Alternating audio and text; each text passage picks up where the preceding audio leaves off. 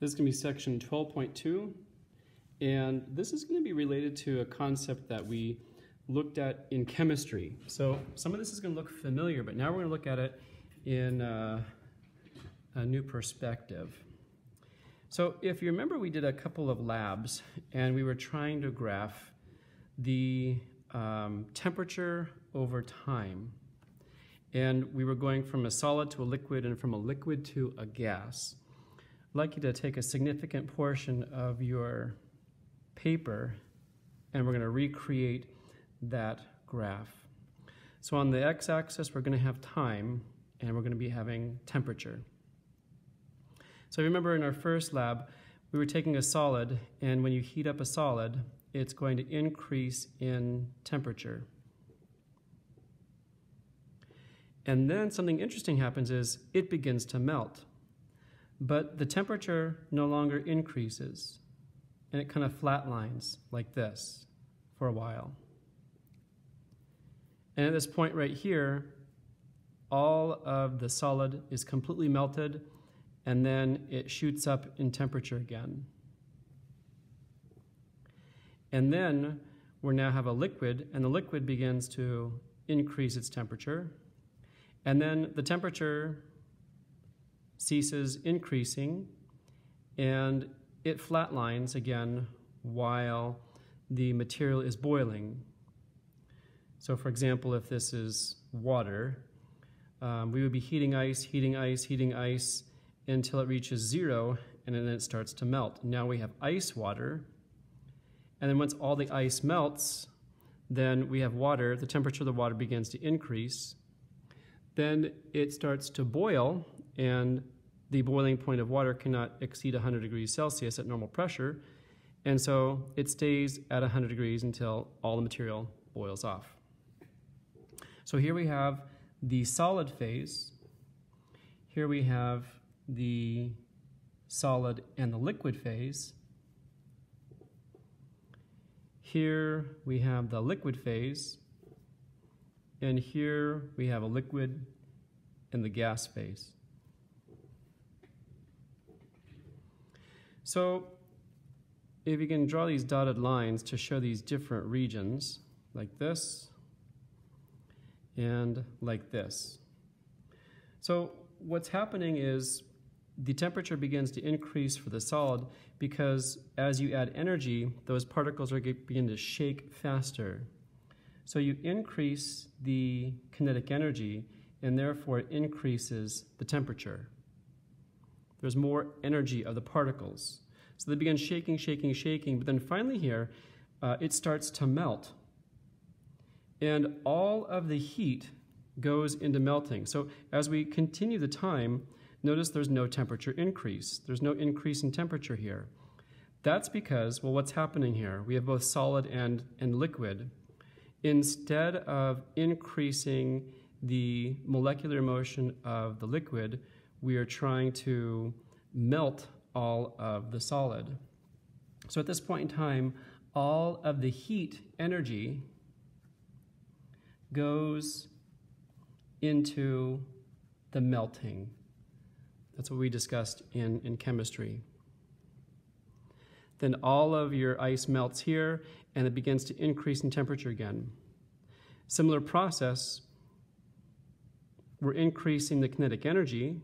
Now that we only have the liquid phase, those particles start to spin faster and faster and faster, therefore we increase the temperature. But then we are starting to boil here, and instead of increasing the molecular motion of the liquid, all of the energy is going into making it into a gas. So all of the heat goes into the boiling process. So there's two names for these, and the Q for the heat right here, this is called the heat of fusion.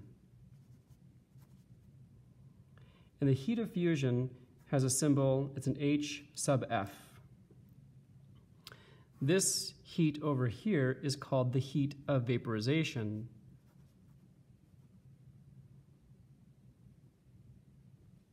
and it's symbolized with an HV.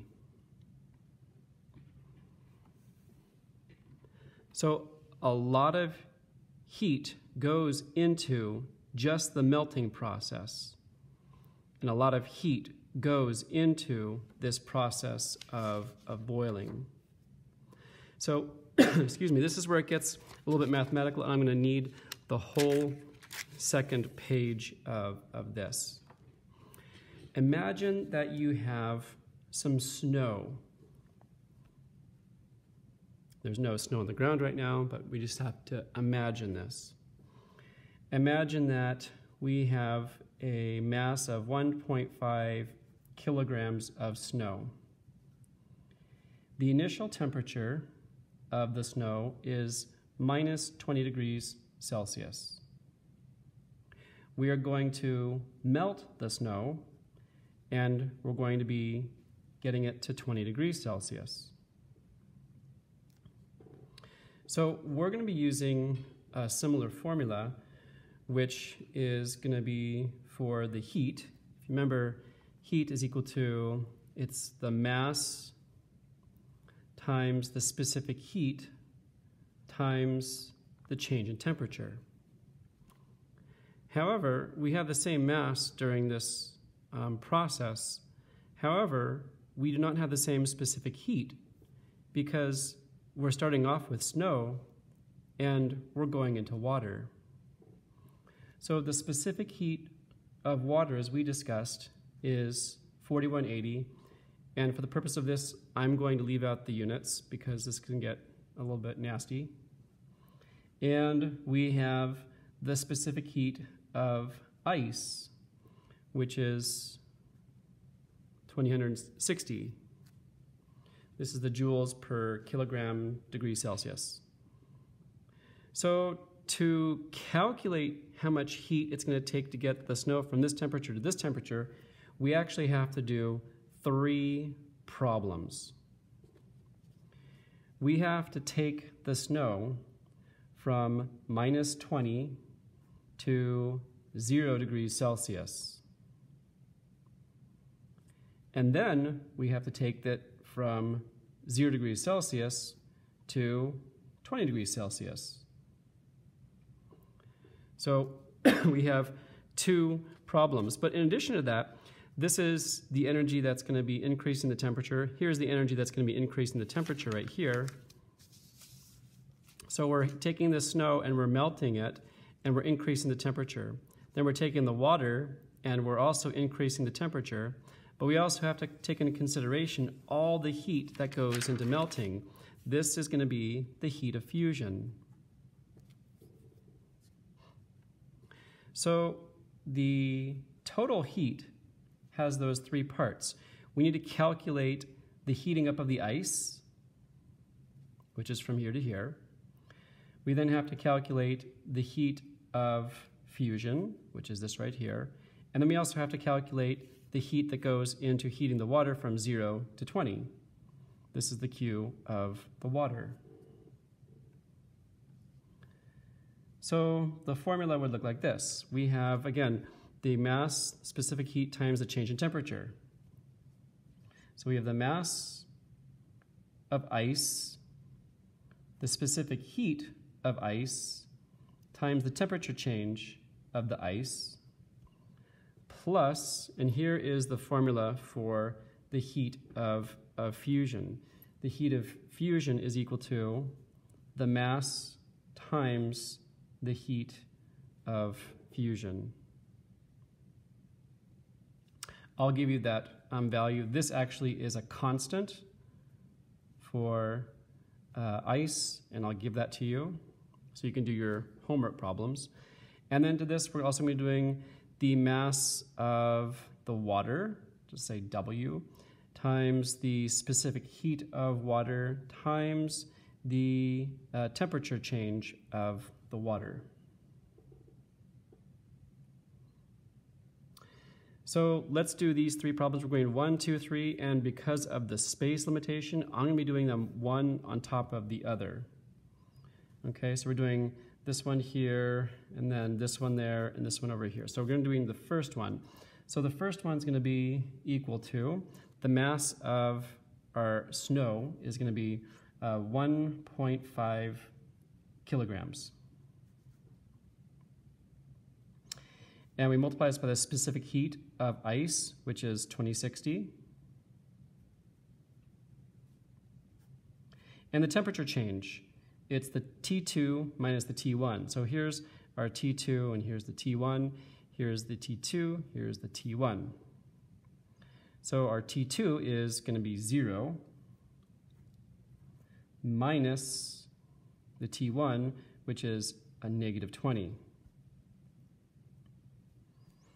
Okay, we've got a second problem, which is the heat of fusion. The mass, again, is 1.5 kilograms. And the constant for the heat of fusion of this material, which is the water, is 3.31 times 10 to the 5 joules per kilogram. Okay, we'll calculate that. Then the last one's going to be the mass of the water, 1.5 kilograms. The specific heat of water, which is 4180. And then I'm going the temperature change, which is the T2 minus the T1. So in this case, I have 20 minus 0 equals this. This actually come out to be plus a positive, so it's going to be a positive. If you plug it in your calculator, this comes out to be 61,800 joules. The heat of fusion comes out to be 496,500 joules.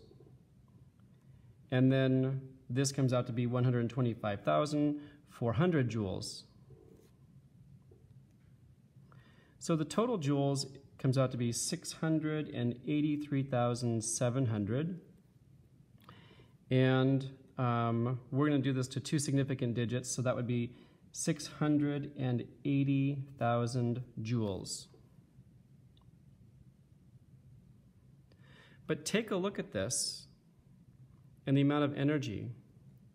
The amount of energy to heat it from minus 20 to 0 is this. Okay, it takes more energy to heat it from 0 to 20 when it's in the water state, probably due to the hydrogen bonding. But look at how much energy that it takes just to melt the ice. It's the majority of the energy in this problem, and it's just melting it. So there's going to be a problem that's going to be similar to this, and it's going to be something like if you're going to be going from minus 20 degrees Celsius, again, we're starting off as snow, but we're going up to 120 degrees Celsius. So we're going to go from minus 20 to 0, plus the heat of fusion, from 0 to 100, and then to that we're going to be adding the heat of vaporization, which is right here. And then to that, we're going to be adding the, going from 100 to 120. So to do that, to do the Q total, you're going to need to calculate the heat of the ice, plus the heat of fusion as we did, plus the heat to heat the water. The ice is going from minus 20 to 0. This is going from 0 to 100. Then we're going to have the heat of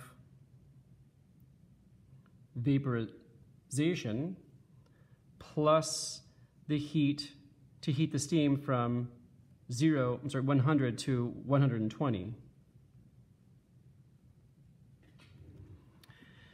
So what you need to know, you already have this, you need to get the heat of vaporization, and the heat of vaporization, and this is going to be the mass times the heat of vaporization, just like it is. So the heat of vaporization is going to be equal to 2.26 times 10 to the 6 joules per kilogram. That's the amount of energy is needed to heat every kilogram of material.